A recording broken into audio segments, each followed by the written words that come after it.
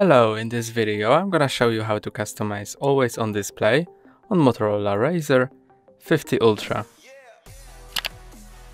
You can see my Always on Display is displaying clock in this font with this color, and I can change it by opening my phone,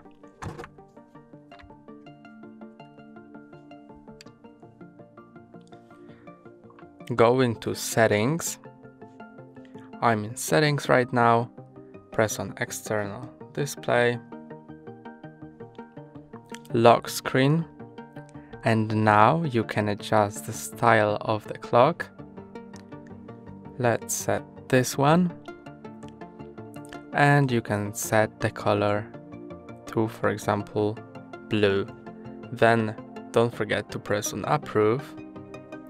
And now when you close the lid,